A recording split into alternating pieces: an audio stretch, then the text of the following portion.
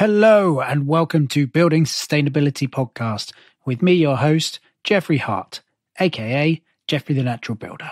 Every fortnight, join me as I talk to designers, builders, makers, dreamers, and doers, exploring the wide world of sustainability in the built environment by talking to wonderful people who are doing excellent things. Hello and welcome to episode 69 of Building Sustainability. It is the 1st of February, 2022, and today we are talking to Danny and Zach from Tehran. These two are training AI robot drones to build cob houses. I could not pass up a conversation with these two. Before the podcast, a quick bit of news. I received a lovely message from a Twitter user named Es. It's spelled E-S. Sorry, I don't know how that's pronounced. Who very kindly shared me a blog post correcting some of what I said about the role of mass in a house. It is fascinating stuff. It's very, very scientific, and I've read through it twice, and I still have lots of stupid questions to ask about it. I've added a link in the show notes for you to have a read. I'm not going to try and explain it here. I did start to, but I think I would just make a mess of it. So rest assured, there will be an episode all about it coming up in the not too distant future. But thank you so much for that, for correcting me. I think that's one of the great things about this podcast, that we open up a dialogue and we correct some misinformations.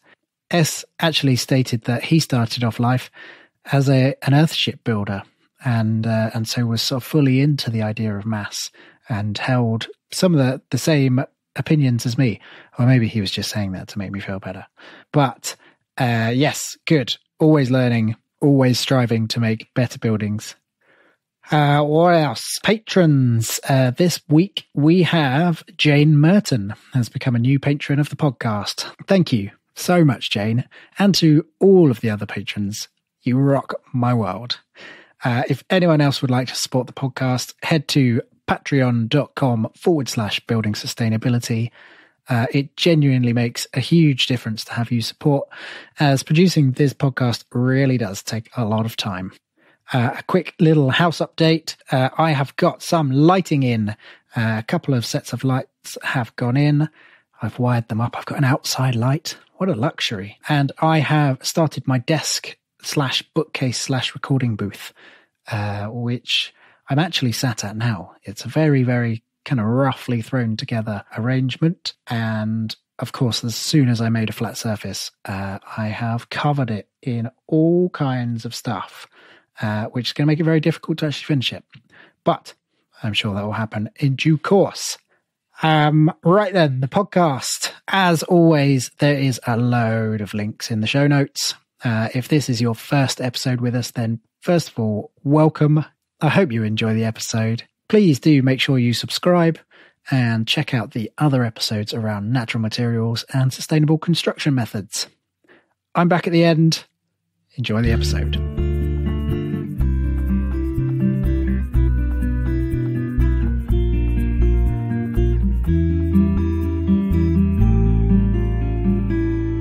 So Terran Robotics, our kind of mission is to radically reduce the cost of housing, and we're doing that by automating the construction of cob homes, cob walls, adobe walls, the different names for similar kind of things. We typically call it adobe around here because people recognize that more readily. But yeah, more technically, cob is the better term, and we're doing that with autonomous drones.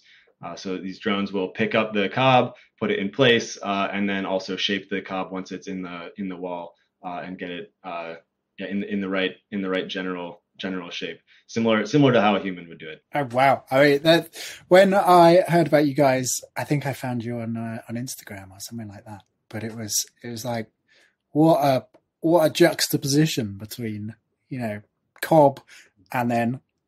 AI robotics is like the other end of the technological scale. Yeah, for sure. I guess I'm interested to sort of delve into sort of each end of that. Like why, let's say why cob? Let's start there. Yeah, I guess the place we started with was I kind of had a background in AI and robotics, and could see that there was a lot of potential for bringing that to industry, to construction, and so we kind of looked at what are all the different kind of construction methods that are out there, which ones have the lowest material cost, because as we automate the construction process, the labor costs go down, and so then the primary cost ends up being material cost. Some of these construction methods, like stick frame, even if you were to fully automate it, there's zero labor cost. You're still not going to ever beat the price of Adobe or Cobb just because the materials are too expensive. So kind of look at what are all these different materials, which ones are low cost, and which ones are amenable to automation. And that's kind of where led us to Cobb. And we had some kind of a small amount of experience and some friends who had done similar kinds of things. So it wasn't completely out of the blue. But that was the direction that brought us to Cobb. Well, I mean, what were the sort of some of the other things you sort of played with or thought? Yeah, we were looking at stone. We were looking at stick frame, looking at straw bale. Were some of the like brick, concrete, like 3D printed concrete, which is kind of gaining popularity, or gaining at least. There's quite a few companies that are starting to do that now. Yeah, so just try to look at red brick, as many different possibilities as we could find, and yeah, just kind of chart out how much does it cost to build a wall, per square foot or whatever it is, and kind of just go through that entire process for kind of each of the materials. Nice. I mean, it's fantastic. I mean, I think cob building is just a joy. It's often the materials like right there. It's really you're just sort of re-sculpting something that's on the site already. Yep. But it's always sort of the second half of that sentence is always, but it's a lot of work. It's you need a lot of people or a lot of time. Well, I think that's what kind of makes sense about the process. Kind of, we didn't come at it from this direction exactly, but one kind of intuition about it is that in the past, labor was a lot cheaper, right? It was like very expensive materials, like milling 2x4s or 2x6s would be an extremely expensive process 200 years ago or 400 years ago. And so back then, the labor was cheap. And so that was relative to the materials, that was a very reasonable balance. And so now with automation, we're kind of finding ourselves in that similar kind of balance where doing the work is actually the cheap part.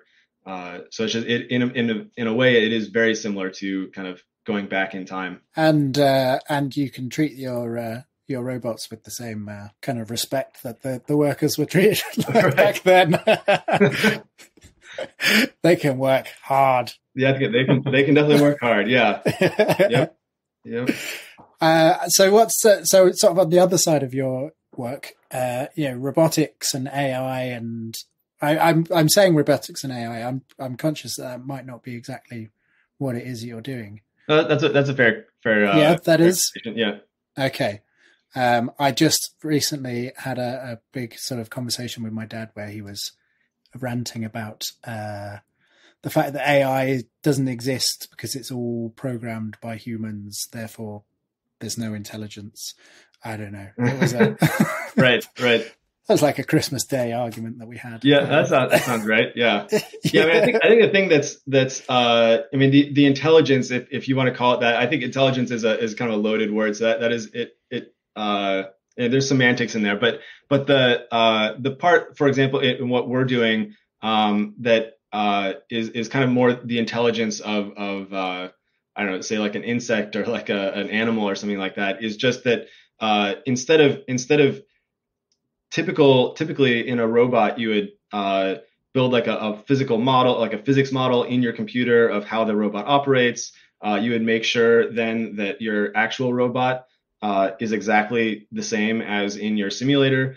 So you would try to make sure that, for example, none of the arms are are flexible, or make sure all of the arms are very stiff, so that it kind of operates the same as in the simulation. And which is a very expensive process. And then you would let the computer kind of run through the simulation and figure out how to control the real robot. And the part that we're doing with AI is to put sensors on the robot instead, let it kind of sense how different actions affect where it is, and kind of how fast it's moving and that kind of thing, and then learn on its own how to map from actions it takes to what actually ends up happening. And so then instead of having that computer model that people have to create, there's a kind of learned model, an internal model that it kind of learns on its own, and then we can still give it give it goals and say, like, the goal is for you to end up in this position and not moving, and it kind of finds a path through that kind of model of itself to what actions do I take in order to end up in that goal state. Right. Because presumably, if it's a drone building a house, there's going to be different weather conditions to deal with, and right. So it's got to figure out, how do I position myself when it's windy? Yeah. So all that kind of stuff, it kind of figures out on its own. I mean, we're still giving it the goals. Like, obviously, it's not. We're still giving it the goal of where to go and what steps to take and that kind of thing. But figuring out, how to handle wind, how to handle different temperatures, because the air density changes with humidity and temperature, so that changes how the drone flies.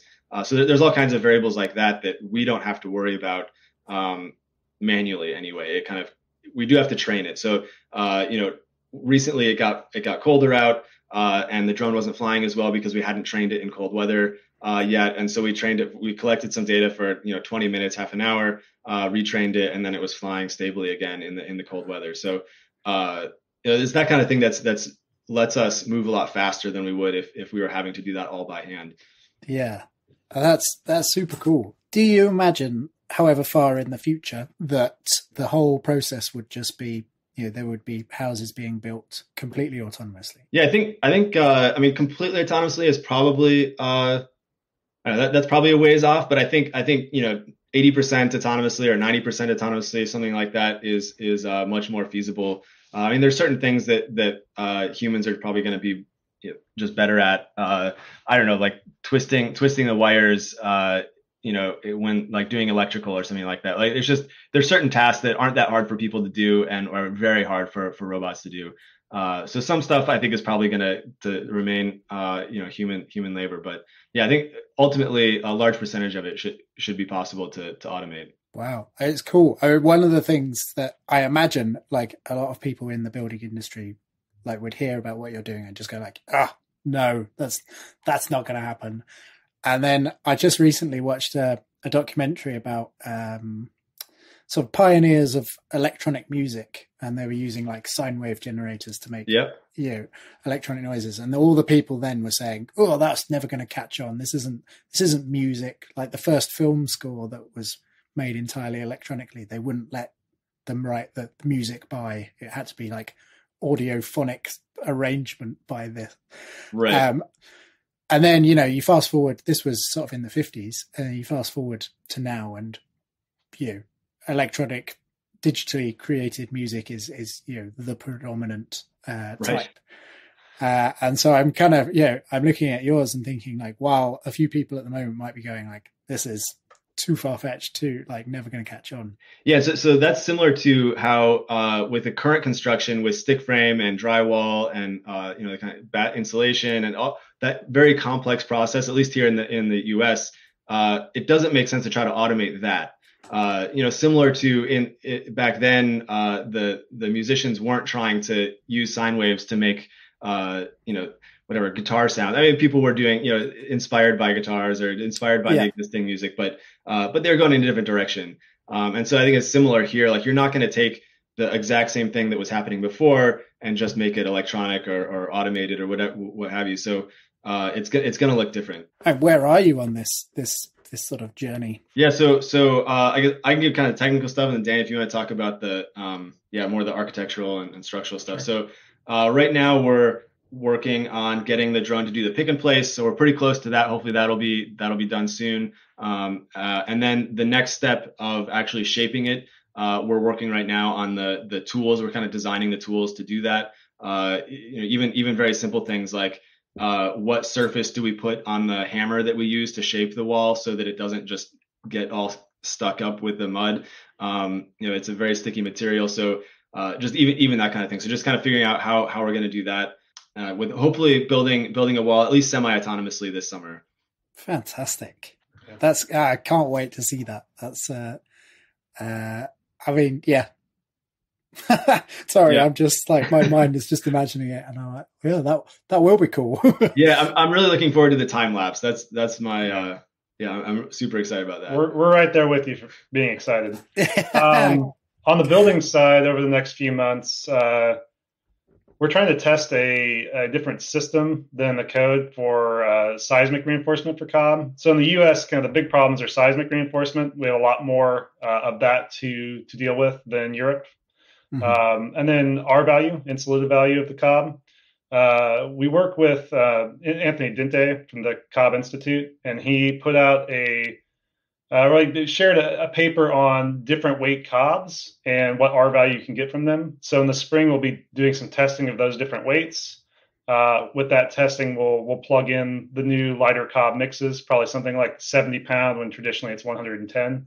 At a 70 pound cob, we get enough R value to meet code here in our region. And in fact, across most of North America. We'll be taking that mix and the system we're designing for seismic and doing full scale wall testing, which is about 8 feet by 8 feet.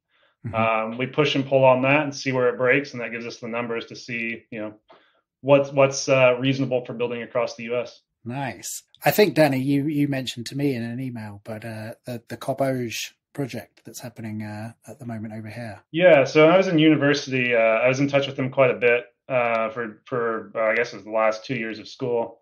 Kind of just back and forth here and there, and we have thoughts. We meet with Steve Goodall.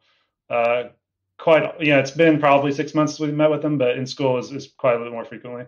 Mm-hmm. Super excited about their system. It's one we've looked into. So they do a load-bearing cob on the interior, and then like a very lightweight cob on the exterior. I think there is promise for that as well. It's hard here to source hemp. The cost of the wall system gets out of control really quickly, whereas in France, kind of the leaders of hemp growing for hemp hurd exist. The price point's much better. Right now, the premier builders in the U.S. that use hemp spray, for instance, ship it from France. And that shipping cost and tariff cost and all those things make the wall assembly untenable here. That's crazy. I do dream of one day building one of their walls. Yeah. Hopefully in Europe. Oh, cool. I'm thinking if you build a more lightweight cob structure, then are you going to lose the load bearing ability for it? So yeah, they're both on a curve. So as the lightweight increases, the PSI strength of the wall system decreases. So it is finding that kind of sweet point where it's strong enough and insulative enough to be a reasonably thick wall. If the projections hold up from what we have in the paper, it looks like we need something like 21 to 22 inch thick walls in our particular region. We've been planning at 24 inches already, so we'll see if that shakes out. But there's in the current code in the U.S., which is not very old, the Earth monolithic Adobe code is pretty recent. But they lay out the different PSI strength tests, modulus of rupture tests, and those are the things we'll start the spring with. So they'll go through those tests and then the full scale wall tests. And hopefully we have a product we can implement by, June, July this year. Fantastic. So I'm intrigued to know, like, what are your backgrounds? How do you come to sort of create this entity? My background is in construction. I owned a company called Carpenter Owl Tiny Homes, which is natural materials, natural oils. I was building with that for a number of years, but the price point got, to the point where I was just working for kind of high-end clients, and that wasn't exciting to me. Mm-hmm. I went back to school for my master's in architecture, and then me and Zach started this company probably, I think it was the tail end of my first year, because by my second year, I was pitching classes in autonomous earth and construction, and my thesis was on that topic. I left school once we got the National Science Foundation grant, but hopefully I return. Yeah. But yeah, building for most of my adult life. We started out with a CB press together, and that kind of started the building process. A CB press? Compressed earth block. Oh, okay, like a Cinveram type thing. Yep. Yeah. It makes like a 6 by 6 by 12 inch long block. I think we had the third one produced in the Midwest. It was real finicky. But yeah, it's from Open Source Ecology. Oh yeah. An open source machine. Yeah. Your work, your tiny houses. I was having a peruse. They're very beautiful things. Oh, thank you. Yeah, occasionally I miss getting around and just playing with the wood all day. But the earth is a different beast, and I'm glad we're figuring it out. Yeah, it's one that I sort of straddle the carpentry and earth builder line, and going from one to the other, I'm always with the timber. It's like it's not a nice hard edge, and I cut it, and it's exact, and it's and it pleases like a certain part of my brain.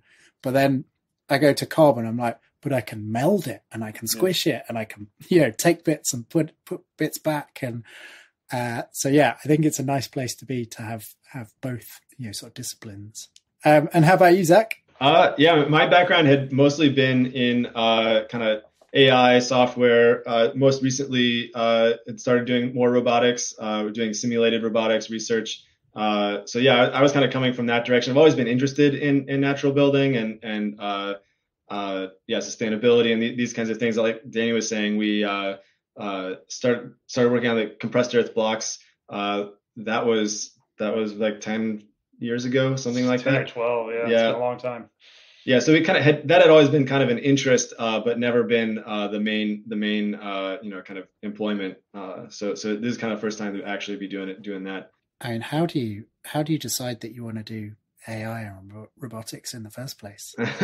Yeah, good question. I guess when I was younger, I was always interested in computers and technology, and I was interested in AI, like just solving harder and harder problems, and like just seeing how, like, the first time you write a program and it surprises you, but in like a good way, like not like surprise like it didn't work, surprise like it came up with a solution that I wouldn't have thought of. Like that's a really cool feeling. So I mean, I had applied it AI to energy analytics to help reduce energy consumption. That was like 10 or 15 years ago, and also worked on applying it to genomics. Using it to look at protein sequences and predict what the function of that protein is going to be, and so then they can use that in labs to kind of more quickly find proteins that generate certain pharmaceuticals, or find proteins that can be used as medicine. And so they can do that in AI, in software first, as opposed to having to do all of the kind of manual experiments in a wet lab.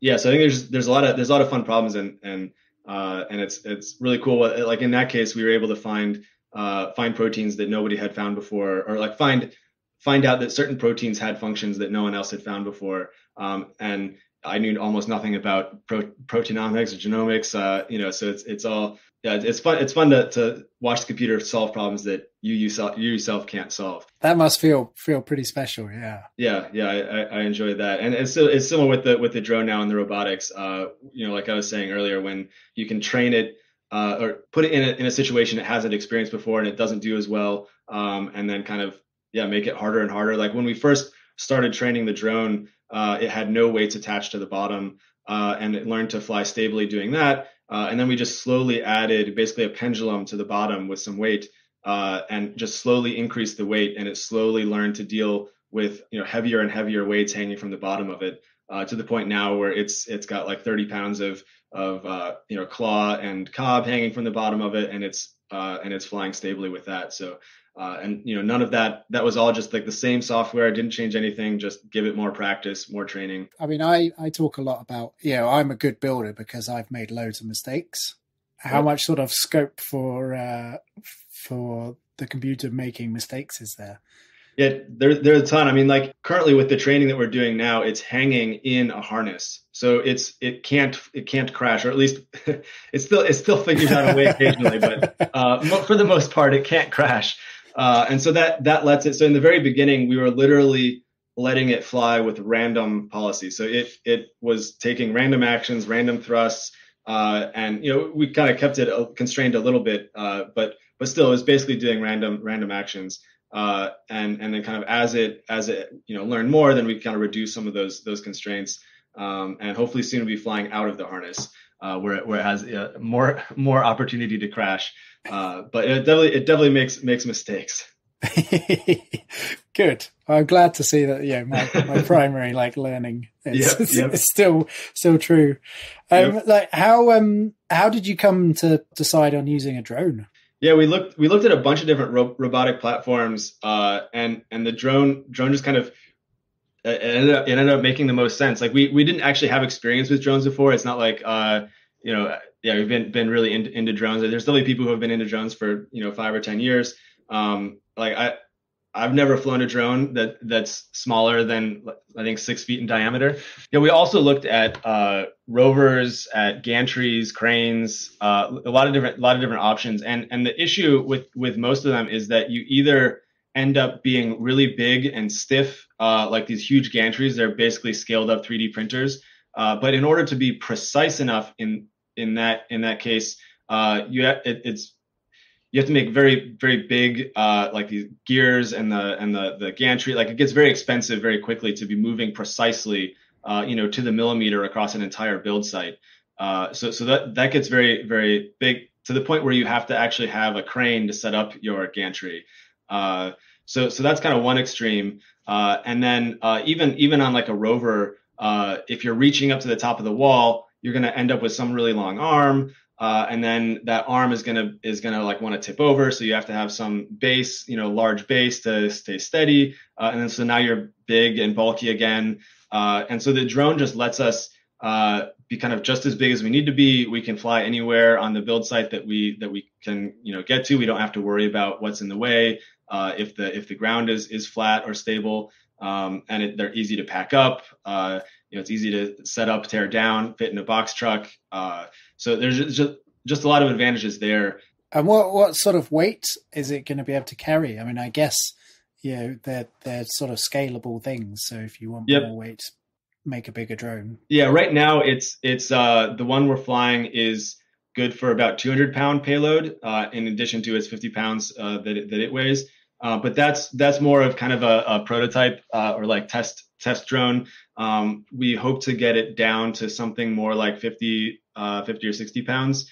But kind of right now, we're not worrying too much about the weight, just making sure everything can work. And it just makes it easier to prototype tools. We're like in some cases literally throwing on plywood and blocks of 2x4s and stuff in prototyping. So kind of get something that works, and then we can kind of scale it down and figure out how to make it lighter weight as a next step. And I suppose there'd be a question of many small things or fewer bigger things. Right. Yeah. Well, and another issue that comes up frequently with the drone is just kind of energy use and intuition about, like, drones don't seem like they can carry very much. Like people see drones carrying like cameras, and like even like a pretty small camera, it takes a pretty big drone to fly around. They don't last very long. But a lot of those intuitions kind of get changed when you have a tethered drone, which is what we're using. So that it is actually connected by wire to a ground power supply. And so you're not carrying around the batteries, which is a huge weight advantage. And they're just the amount of power that you can supply from the ground as opposed to out of a battery is just incredibly more. So the size of our drone compared to how much it can carry, its capacity, is kind of unusual if you're used to thinking of kind of the standard battery drones. And the energy use, even when we've kind of calculated it out, doesn't end up being that much. Like it's a fraction of the total cost of construction. And it's actually similar to, or right now, I think we're actually a bit less than like a concrete pump.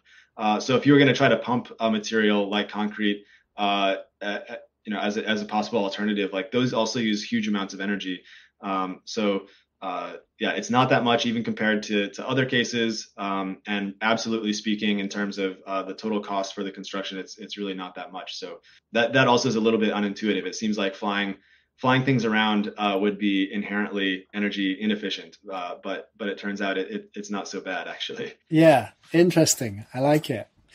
So what are the sort of issues that you see as a thing that you've got to overcome?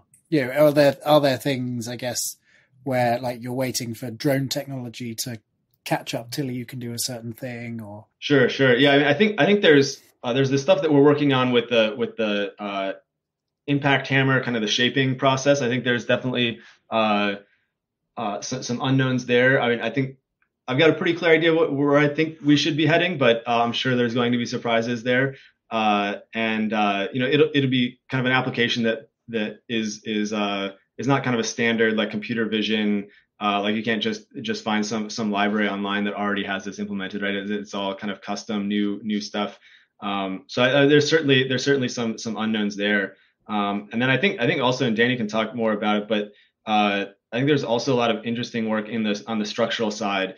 Like how do we reinforce it in seismic zones and kind of doing all the structural testing. I think there's a lot of interesting work to be done there. Mm-hmm. Yeah, I think in particular with the current code, as the seismic is put in the wall, is a little, it makes our flight pattern difficult. So we're exploring different ways to not only like change that system, make it easier to put on at the end or to retrofit a home or to make a repairable system. Currently, the metal's treated a lot like concrete, so it is inside the wall cavity, whereas our system pulls it kind of out to the skin.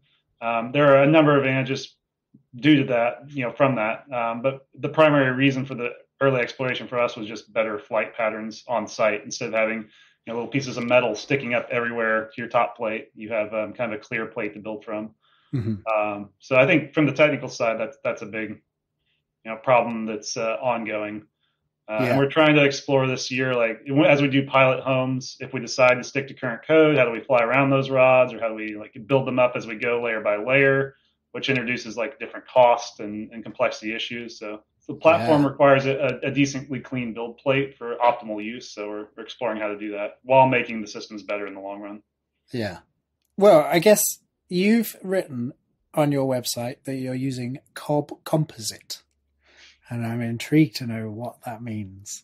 It's cob. It's cob. Yeah. Okay. We're having trouble with the pre-associations with Adobe in the U.S. is kind of a zero roof line, southwestern square flat roof structure. So people were charged with that.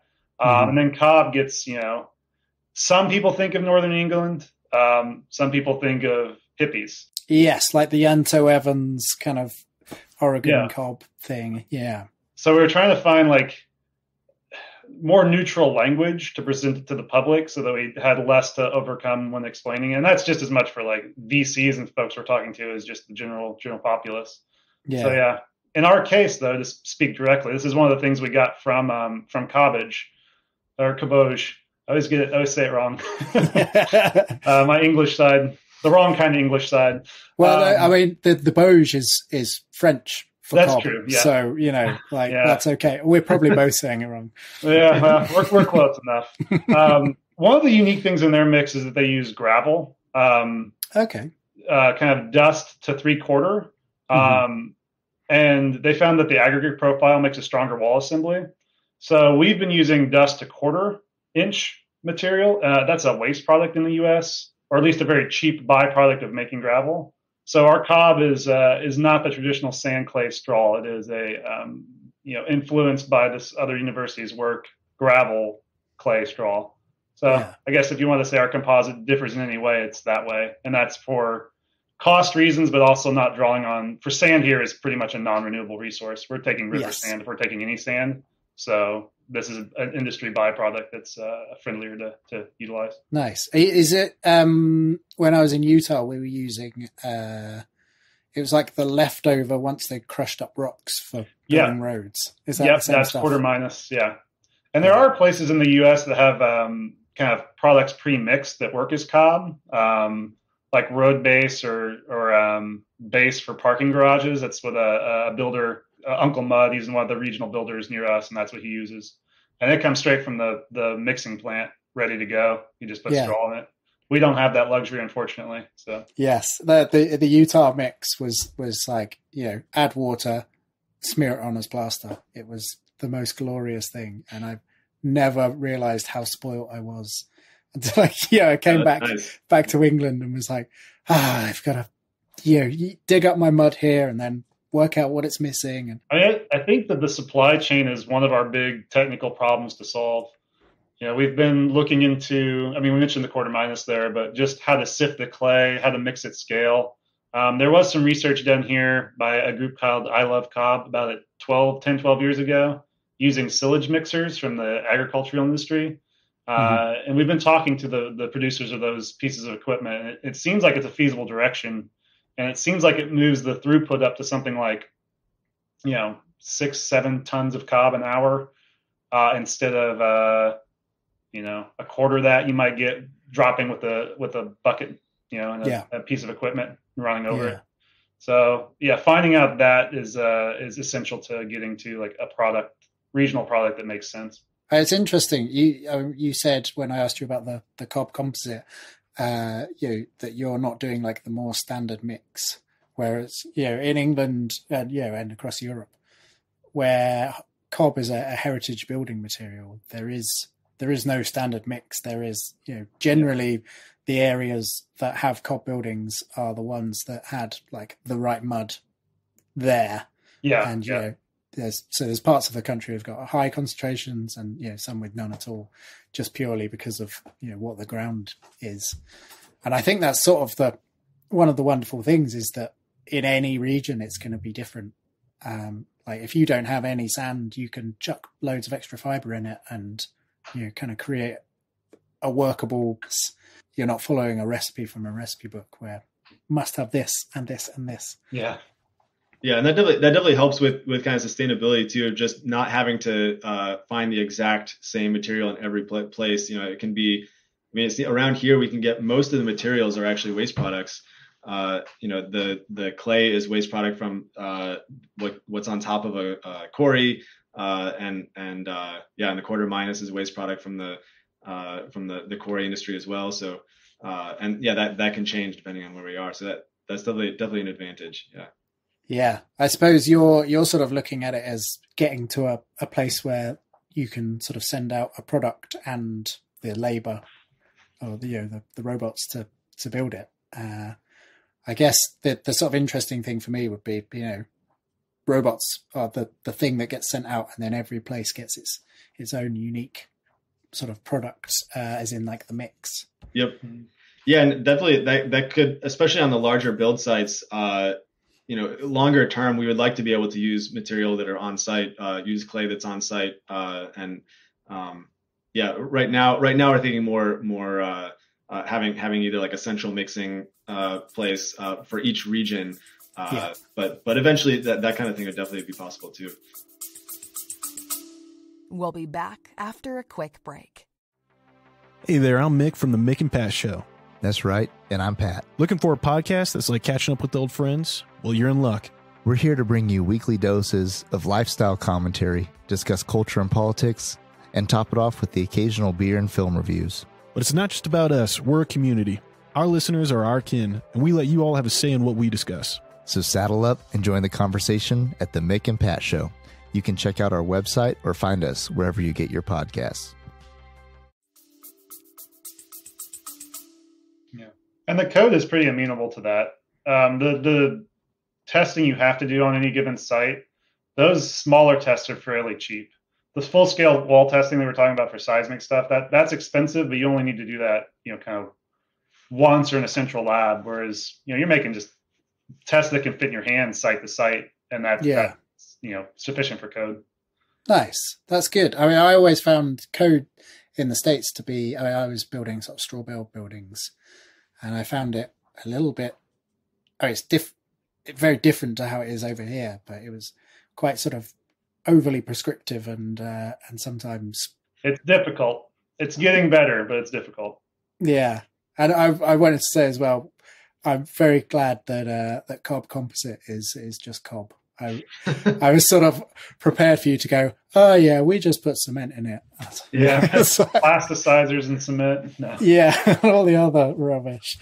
Nice. Have you thought at all about sort of adding lime into the mix? We have some. We've investigated less adding lime to it. We've looked into that. It's been more the kind of lime finishes, and that's largely to reduce the eave length on the homes, because right now we've just been planning it like a 3 or 4 foot eave, which is the good hat, good boots kind of Exactly, wide yeah. brim approach. But yeah, lime in the mix. We've also there's a group in Barcelona exploring enzymes and things that will strengthen the cob mix. So there are some other natural, investigations to strengthen the mix or increase the R value. And we look at that kind of stuff kind of in like a longer term window. I think for this year we're pretty set on a fairly traditional mix, but yeah, there's other things are on the table in the future. Yeah, probably not plasticizers, but good, thank you. Yeah, I mean, it sounds like it sounds like you don't need to overcomplicate what you're doing, because it sounds complicated enough to me. We got enough headaches. Yeah. I mean, I saw some really nice renderings on your site, kind of looking at different walling sort of details, alcoves and things like that. What do you see in cob kind of design-wise that's sort of exciting? I think, definitely the stone traditions here. I mean, I think we're considered the limestone capital of the world. We most of the high-end building will come from one of the quarries in our region, government, educational, that kind of stuff. And a lot of the houses are stone because stone cutters could take it home. So we have a really unique place that we live because of that stuff. Very little brick, also a byproduct, where the Midwest is kind of a brick tradition. But cob has a lot of freedom. That's what's super exciting about it. You can do these built-ins that you wouldn't otherwise do. The thickness of the wall it feels like very valuable or very expensive, which is a strange thing to do when you're building out of earth. So it gets you in this different category of building. Then you're like, no, this is very affordable. We've been developing a design language that works well with the code. So some of the byproducts of like the windows that go all the way to the ceiling, for instance, it just takes cob out of the wrong place for the code and puts it in the right place while creating an architectural byproduct that's quite seductive. So we're just trying to find those bits of languages that we can pull in. And then coming back to the built-ins, you just end up with these architectural features that would otherwise be quite costly that feel really good. And then cob in general is just a material. The psychometric chart, which is humidity, temperature, so forth, that you feel inside the building. Cob is one of the greatest materials for that. It regulates humidity and temperature. Zach was doing some back of the envelope calculations the other day on humidity, and it was something like our summer will charge the walls for 6 months of winter. It's not exactly figured out yet, but it's these things that are very unique to having a really hygroscopic material that holds water a really special way that make the home super comfortable with people. So I think when we're looking at the problems, it is how do we meet code? That kind of comes out as a base level, because we want this to be a large scale project and we want it to be applicable pretty much anywhere with minimal code problems. And then it's starting to look at those features that we can do, the depth, the built-ins, and then the byproduct of it. How do we retain all those properties that make it feel extra comfortable to a human? What is the sort of general preconception of cob homes where you are? Because I mean, there's certain people I remember in Utah were like, I'm not living in a mud house. No way, So some of them I remember saying, like, we came from this and we're not going back to it. Like, there was a real stigma to it, and they only wanted like cement because that was modern and sort of the future. Are you running into anything like that? I think, it's fairly neutral or uncharged here. We are in the Midwest. We've had old growth before, and we've utilized most of that, unfortunately. But that turned over to a pine stick-built tradition, and that's carried through. So it's probably hardwoods until 1900, 1925, and then switched to pine. So I don't think the negative associations of earth exist here. What we're overcoming more is the clay composite discussion we had earlier, where it's like they're just picturing a southwestern house, right? So that's we don't have as much stigma to overcome. Yeah. I think the biggest fear with Adobe and cob and like all these kind of clay earthen construction methods here is, can they survive the rain? Can they survive the weather? They picture immediately Adobe in the Southwest where there's very little rain and it's a desert. It's very hot and dry. So does it work in the rainy, cold Midwest? It seems like why there's kind of, I think, a kind of an implicit assumption that there's some probably good reason for Adobe not being built in the Midwest. Like, why is that? I think that's probably the biggest difficulty around here. I mean, if you need to, just point at England. Yeah, that's what I was thinking, that whole statement. Like if their conception was just England, we'd be fine. Yeah. That's generally what I say. Like there is a history of other places. It's just kind of a historical accident. Like we had a lot of wood here, so there was no need to do that. But yeah, there are plenty of other places that are cold and wet and rainy that where there is a historic tradition of it. Yeah, I mean, we get more than our fair share of rain. They're like looking out the window today, and it is howling it down. But do you see any sort of limitations in cob as a material? Yeah, the R value is a big one. And we've talked on seismic a couple times. So I'll let that one rest. But that sounds like it's there are ways to work it though. The seismic thing. There are paths forward. We're trying to reduce the complications of the ones that currently exist. And then make them again, more feasible for repair in the future and so forth. Yeah. R value exploration that's a tricky one. So there are kind of 3 worlds of thought mixed in there that we've explored. The cavity wall system, 2 earth walls, infill, increasing the straw content of the wall, which is the one we're exploring now, and then the Caboge style dual wall system. We've also looked at spraying, hempcrete on the outside. That one seems prohibitively expensive, but it is a problem we put a lot of effort into. And that includes both the wall assembly having a higher R value and the thermal break at the bottom of it, because most of the materials that provide that thermal break are quite expensive. So I think that's, building wise, is one of the bigger problems we try to tackle in-house. Looking outside of our house, interfacing with subcontractors with an unfamiliar material in a market that's already under high pressure because they're aging out or have more work than they can possibly do anyway. So it's hard to convince them to come try a new thing with a company that's trying their first house.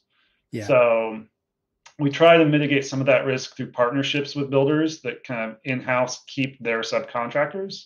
But it is it's a problem we acknowledge, and we're working to mitigate the risk, but it is there. It's hard to find someone to come work on my house now. I have a 1950s stick-built house. Like, they know what's in there, but we don't have a lot of subcontractor time available right now. Yeah, it's definitely the same over here, and definitely like the fear of the unknown material is. I mean, earth floors are kind of my thing, and just the trepidation that some people have as to what they can and can't do, and dealing with their sort of preconceived ideas about what an earth floor could be that they have. Right. It's like, okay, we'll start at square one again. Every job, start at square one and explain all of this. But it's good though. I mean, I sort of make it sound like I'm annoyed, but I think the more people I can educate, the better. Yeah. Well, the labor shortage is sort of a double-edged sword, because on the one hand, it makes it harder to interface with the people who we need to be working with in the construction, but it also means that from the general contractor's perspective or the developer's perspective, we're kind of replacing stick framing, the siding, the insulation, the drywall. So we're kind of simplifying the construction process from their perspective. Like, there's fewer different kind of trades having to come out to build the walls. So people are interested in our work because of the labor shortage as well. So it cuts both ways. Yeah, definitely. And how do you feel? I'm sure you've thought about this a lot, but how do you feel about the sort of ethics of replacing humans with robots? Yeah. I mean, one main thing is that right now there is this labor shortage, right? So there's a higher demand for construction than it can be supplied. So in effect, by doing more work with robots, we're not actually displacing people. They have as much work as they want right now. So kind of short term, that is, I think that's a pretty clear story. I guess longer term, it makes sense that we want to try to lower the cost of construction, lower the cost of housing. The way things are, especially here in the States, it's insane how expensive homes are and how expensive it is just to get by. And so like there has to be some way that we can lower the cost of housing and construction. So I think I mean there are going to be some displacements, like if workers have to work on the roof instead of on the walls, or there's different trades that get displaced. I think unfortunately that there is going to be some of that longer term, whether it's us or whether it's 3D printed concrete or some other company. But kind of ultimately from kind of the bigger picture, we have to reduce the cost of housing somehow. It's a really big problem right now. Yeah, totally. Have you got like an estimate of how much a house could be? Right now, we're looking at selling for something similar to market rate around here for a custom home, just kind of getting started. But longer term, we have our eyes set on like $50 a square foot as kind of ultimate goal. So we've got big plans. I mean that includes the foundation, the roof, the window, all the entire house. So that's kind of how we look at it. We're focusing right now on just the walls.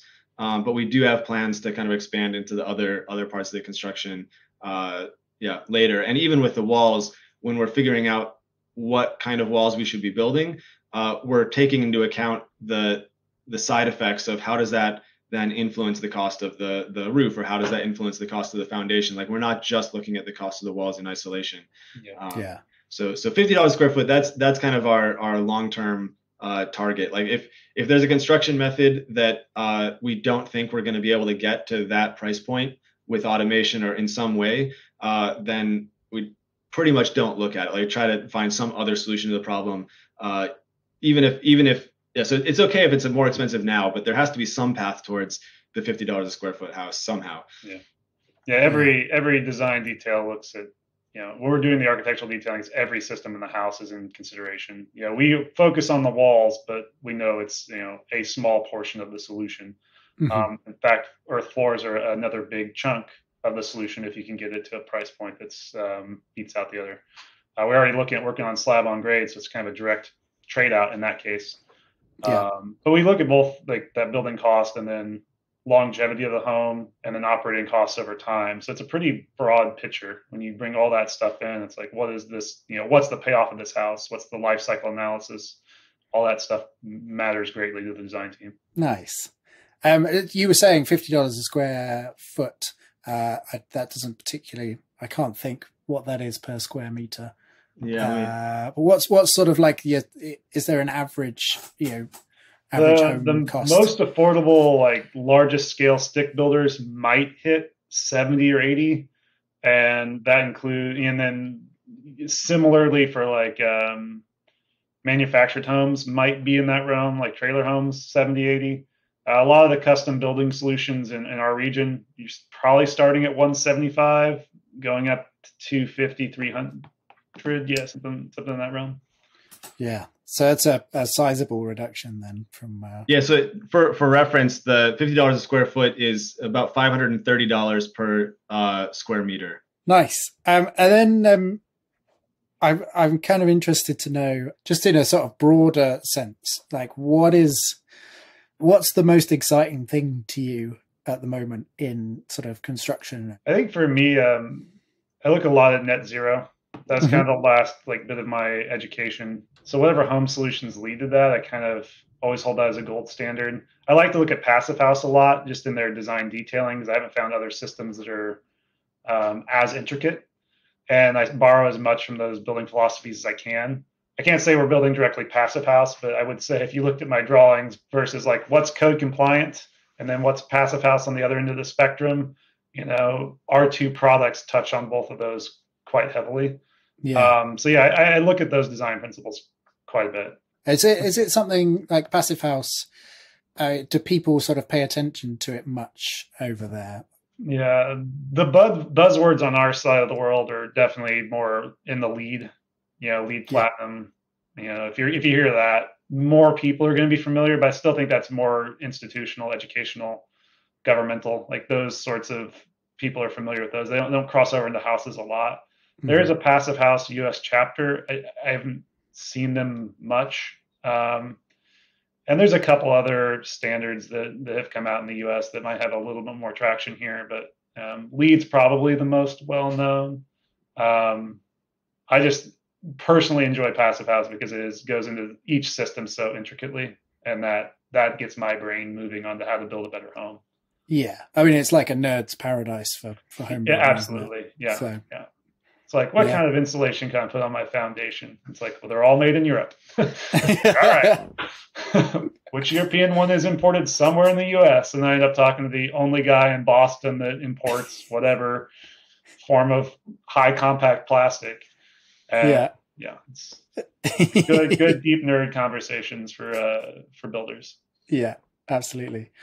And how about yourself, Zach?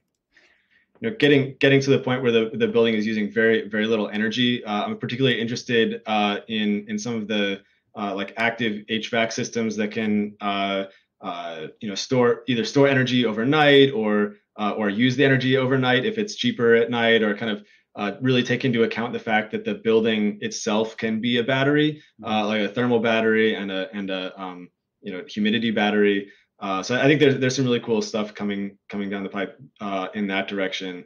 Yeah, but a lot of the same stuff Danny was saying. Yeah, my brain loves to chew on the physical battery. It's like, man, what an interesting concept. Yeah, like when I look at ice as a battery, I'm like, it's just a cold battery. But those sorts of things keep my mind going. Nice. I think we have very similar brains. Nice, man. I mean, that's kind of all I had on the sort of questions. Was there anything like that you wanted to sort of talk about specifically? I think if we were talking about one shell out further on dreamy stuff, we'd start talking about cities and all the projects that are coming forth in the world for reimagining cities and, how they come together, what their materials are. There's much to talk about there, but I get excited about that stuff for sure. The ones here particularly are, Southwest based. So they're already kind of in the ideal place for us to be experimenting. So keeping an eye on these projects and these kind of thinkers is, our scale makes the most sense once we, surpass 10 or 25 homes, whatever that sweet point is, that when we go onto a site, the clay comes from that site. Anything that we aren't shipping, almost all of our cost is in shipping. So, once we start being able to centralize and do bigger developments, the materials, price point, overall home cost, continuity, thought of project, all that stuff comes together in a way that is very exciting to me. Yeah. And so it's definitely exciting in the U.S. A lot of the cities are poorly designed, I guess. I mean, there's a lot of design around cars and suburbs and all of this, and so there's really some interesting projects that are starting to try to rethink that and go more to some of the small town European style, walkable, bikeable. So those it would be great to be a part of building those kinds of projects in the future. Yeah, we basically live in predominantly misoriented grids, which is not a good place to start when you're designing, thinking about the sun and all the things you can grab for free. Yes, all those naturally occurring heat sources that are largely ignored. Yep. Yeah.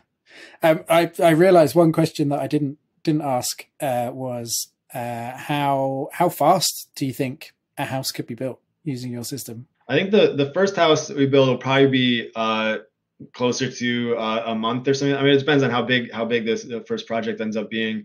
But I mean, I think ultimately we will be primarily constrained by the drying time of the cob lifts. So I think I mean we can do a little bit about that as well in terms of putting either additional holes in, like adding surface area so it can dry more quickly. Using a dryer mix because we can shape it more easily with the power tools the drone would be using, and then also windy days tend to dry out the material much faster, and we're going to have a lot of wind all the time. So yes, unclear. Of course. Yeah. Yeah. So it's unclear exactly how much that's going to help the drying process, but that ends up being the main constraint relatively quickly. Yeah. And I suppose, if you can control the drying, then adding more drones means, quicker.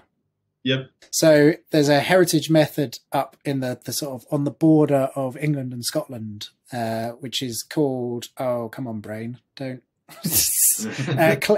They call it clay dabbing. And what they do is they do a small amount of cob, maybe like 2 inches, and then they do a layer of straw or fiber. And that means that they can just keep going round and round and round. And, because the fiber stops it all spreading outwards. So by adding that sort of layer of fiber, and so the people up there call their method the fast method or just the method. And then when they look at like the people in South England, they're like, oh, they're building the slow method. I think our engineer would say it looks like the method where there's no seismic activity.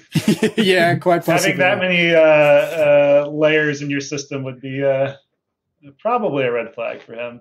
But England, as I understand it, has almost no seismic concern. So yeah, basically nothing. Stack it up and go. Yeah, exactly. I think the other way to think about speed is we'll probably be throttled by, of course, the amount we can put out in a day. But if you're doing 5 homes at a time with the drone, that switches the occasion because now you've put 5 homes up in that 4-week period. Yes. So we're throttled by how much we can lay a day. If the house isn't big enough, then we have unused machine time because it's just sitting there. Yeah. If the house is too big, then maybe we pull in 2 drones. So that's another way to look at the problem is we can do X amount a day in one layer, and that layer can go across multiple houses. Yes, it's actually probably more likely that we'll build multiple houses with 1 drone before we build 1 house with multiple drones. Yeah. Yeah, that makes sense. It sort of sounds like almost if someone's building a small house, it'd be like, all right, we can give you a discount garage as well because exactly, it's going to be sat there doing nothing. Yep. It's like, for the same price, your 8 friends can also have their house in machine time. Yeah.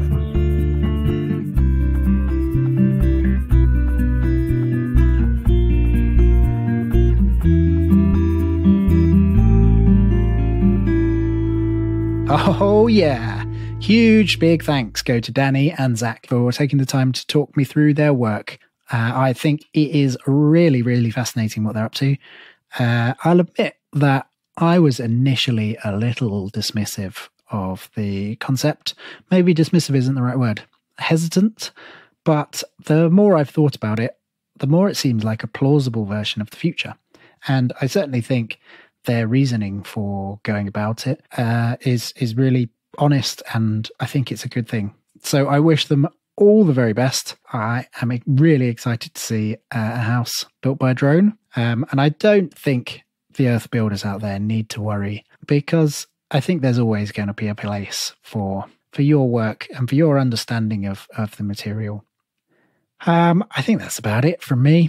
As I say, if this was your first episode, then go and subscribe and take a look through the rest of the episodes, as there will be a whole host of goodness in there for you. Otherwise, if you get a chance to share this episode as far and as wide as you can, I'd be oh so grateful. Okay, until next time, stay safe and smile at strangers. Bye-bye.